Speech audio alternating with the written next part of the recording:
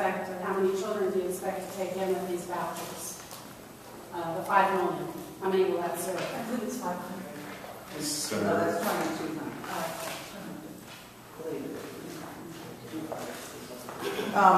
We haven't really been calculating that because we anticipate having substantially more than the 5 million. But it's $4,800 per child for a voucher. So you can do the math.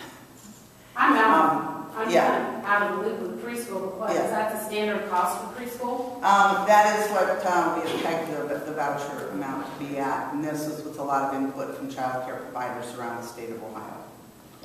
Now, it differs, excuse me just a second, it differs a little bit if they're in a daycare environment where they're getting an academic program along with daycare throughout the day.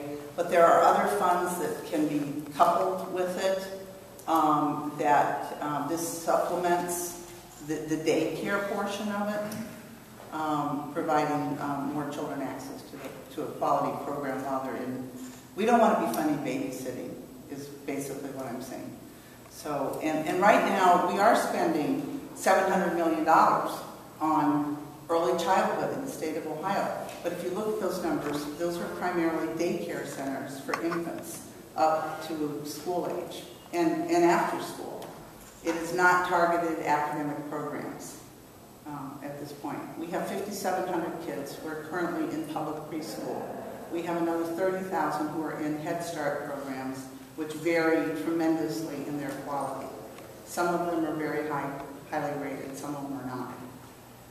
And then out of that 130,000 other children, we also have, I think it's approximately 20,000 that are in special needs preschool, special need early childhood education, which also includes much younger children, not necessarily 3 or 4-year-olds.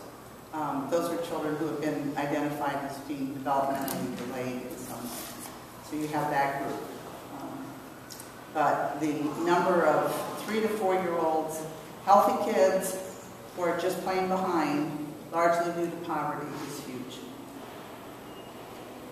Senator, and I'd be curious to hear maybe from some of the others too who testified. I mean, this budget, you're talking about the difficulty you could have finding $100 million. This budget includes a 7% income tax cut that, if my math is right, if it was a 6% income tax cut, it could easily fund $100 million. Is there, I mean, so the money is there. Is it's about a choice between an income tax cut versus early childhood care? Or do you believe that we should maybe find, pick the early childhood care? Well, if it was left up to me, I have a lot of other colleagues, and for many people, the income tax is also very important to the vitality of the state of Ohio. So those are the sort of things that are going to be negotiated over the weeks ahead. Where this money will come from, I can't specifically say right now, but I think it is a question of setting priorities. And early childhood is one program that we have irrefutable data that tells us that the money that we invest in it is going to come back to us multifold. I don't think the same can be said about a lot of other things that we spend money on in the budget. And so it is an investment, we'll use that word, and I think we need to really convince people that spending $1 today is worth the $10 to $16, depending on what study you look at, that you get back in return over the lifetime of the child. Part of the problem we also have is that we budget, and you know this, you've been around here enough, we think in 2-year terms in the legislature. We always have, probably always will. Maybe 4 years at the most, but it's basically a 2-year budget cycle. And with something like early childhood, you're looking at $1 spent here today saves $10 10 years from now, or 15 years from now. And that sometimes is hard when you're trying to make your money stretch right now and say, well, great, we'll get that return down the road. So that's a challenge. Representative Brenner, am I correct in understanding the House is supportive of the voucher concept? Yes, I'm actually supporting a lot of voucher concepts, not just here, but in other education purposes. In fact, I've got a bill hearing on educational tax credits, but that's another issue. But to answer your question, also, I think there's plenty of money in the budget to be able to find it, even with the tax cut. In fact, I think we could probably cut taxes more. The revenues are coming in higher than projected. I think that if we can continue to cut taxes, I think we're going to bring more jobs and businesses to the state. I think that's the reason for the tax cuts to begin with.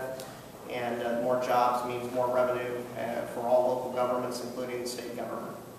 So that money, I think, could be found in the budget. Is the idea that the vouchers for pre-K would allow students to go to different programs that you mentioned, some of these Head Start programs or these things that are basically glorified daycare. So do you think a voucher will get a child a better pre-K experience? Okay, let me first off say, I'm not saying that Head Start is glorified daycare. Okay? I just said that the Head Start programs vary tremendously in their quality. No, we only have a certain number of spots. There are a certain number of public preschools, and almost all of them have waiting lists right now. So a lot of, and those are free, but a lot of kids can't go to them because we don't have enough of them. So rather than just say, tough luck, you didn't hit the cut, we're saying, all right, let's go to one of the private preschools that are available in our community as long as they're high quality. And so that's a new option to let them go, to a private school. What will be the rubric for figuring out what constitutes a high-quality preschool? That is all based on the work that's being done under the $70 million Race to the Top grant. It is part of a national program that's been going on across the country to try to identify quality preschools, and those people who are in that field and have been in it for some time know what a quality school is. A quality school is going to have a child who's going to come out and be able to do well on the kindergarten readiness test. And if they're consistently having children that are not doing well, then there's something going on in that school. So what's the $100 million? I assume that's $50 million a year, or is it 100? That's what. Well, we may actually put the bulk of the money we get in next year for a couple of reasons. One is that the budget isn't going to get passed until the end of June. It doesn't go into effect right away for certain parts of it. It's going to take some time to know exactly where the quality preschools are. Also, to be able to target a limited amount of money, because it's going to cost more than $100 million in the end to do this. So we want to put the children who are most at risk and at greatest need. So to figure out where we want to pull those children from are the sort of things that we don't want to rush into.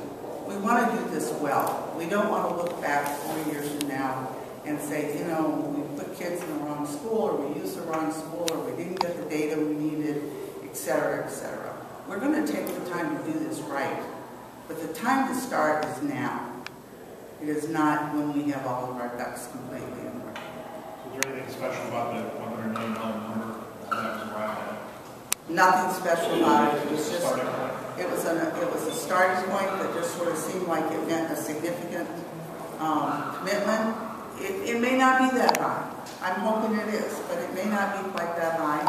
And but whatever it is, it better be significant enough that we're going to be able to follow a certain group of kids and see the results of, and convince legislators down the road that this is the way to go and that they need to fully fund this program.